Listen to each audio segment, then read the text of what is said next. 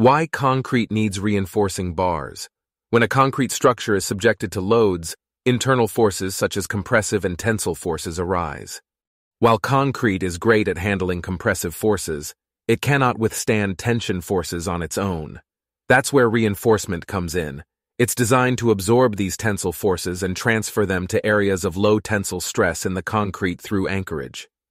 Concrete needs reinforcement to enhance its tensile strength and control cracking. Reinforcement, typically in the form of steel bars or mesh, is added to counteract these limitations by absorbing tensile forces and improving overall structural performance.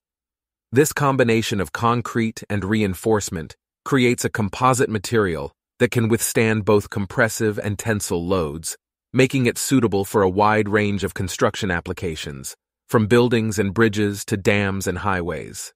So without reinforcement, concrete structures would be much weaker and less durable.